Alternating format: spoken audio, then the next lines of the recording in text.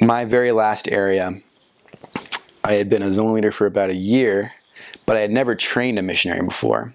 And for my last 3 months, President Cook assigned me to train a new missionary. I was terrified because I knew, trainers do not get enough credit for what they do. And I knew that that was the most difficult assignment to receive.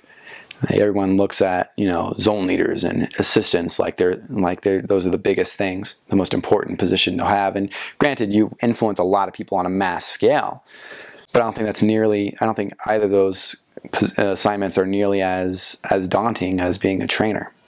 So I received my assignment to be a trainer. Not only was I training, I was whitewashing into a new area, an area that was a YSA ward, actually. Which was a new thing that the mission was doing. Before that, I think this was maybe the third ward they had done that with ever, having missionaries devoted entirely to a YSA ward. Usually they'd have missionaries assigned to a family ward that also worked the YSA ward on the side. But because of the influx of new missionaries as a result of the age change, we needed to start splitting up new areas, and part of that was giving YSA wards their own companionship. We went to the Vista YSA ward, which covered Vista, Fallbrook, and part of Oceanside. And my new companion, it was very rough for him. And he did the same thing I did when I was interviewed by President Cook. I remember when he was asked what kind of, I guess maybe I don't know, I wasn't there in the interview, but something along the lines of what kind of companion he wanted or what he needed. He mentioned he wanted a tough companion who was going to push him and make him work hard. I had that reputation in the mission of always working very hard. So he was assigned to me, and he had a tough time wanting to be a missionary. He had come out onto the mission with the thought that he was only going to be there for a couple of weeks, and then he was going to go home. That was kind of his plan, his intent coming out, which is very difficult to be a trainer for that mentality. I was really trying to help him out to understand why it was important for him to stay and see the value in it.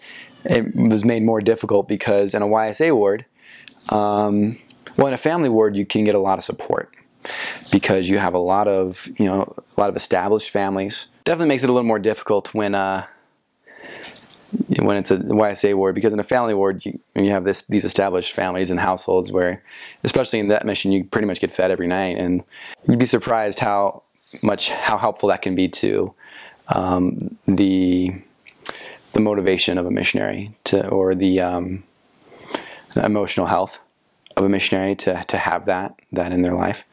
In the YSA ward, it's definitely not that way, because obviously nobody has a family in the YSA ward outside of the bishopric, and the financial position of young single adults is very different from that of established families too, to be able to feed missionaries.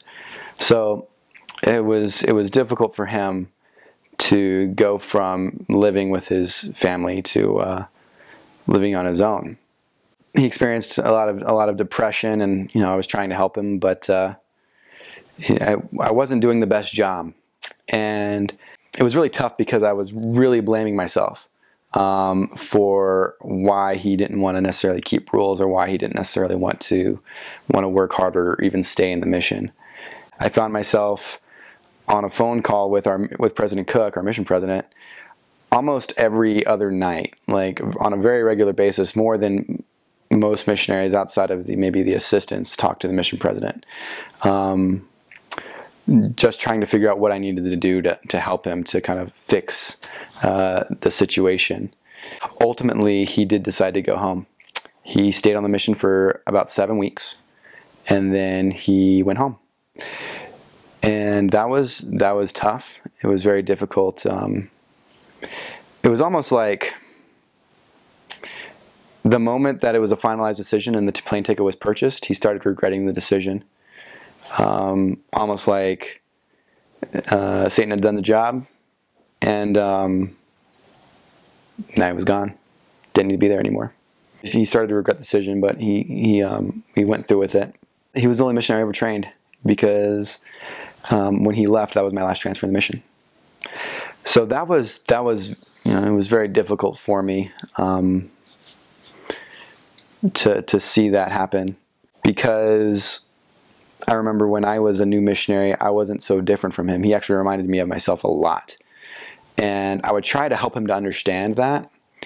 But trying to tell someone that they were just like you, like, it's kind of like a parent where it was like, oh, I was just like you when I was your age type thing. Like, you can say that, but no one ever believes that. So trying to help him to understand that he was where I used to be when I started. I was in the same boat with the same insecurities, same fears, same emotional state.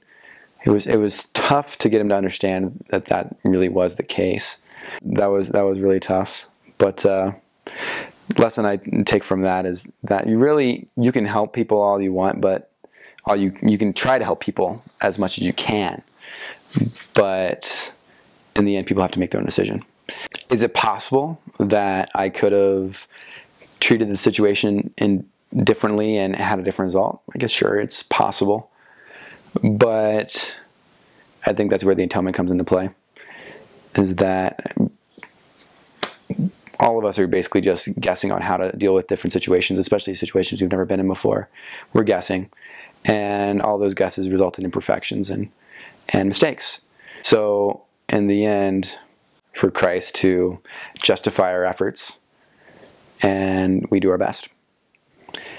And everyone's got to make their own choice. So that's really how I came to terms with his decision to leave his mission after 7 weeks. But yeah, that may be the most difficult thing I experienced on the mission, was that. Sometimes I wish I had a chance to extend my mission and maybe train another missionary, kind of make up for it. But I tried. It didn't happen. It's pretty tough to extend, especially when the mission president's leaving the same week you are. That's a tough thing to make happen. But yeah.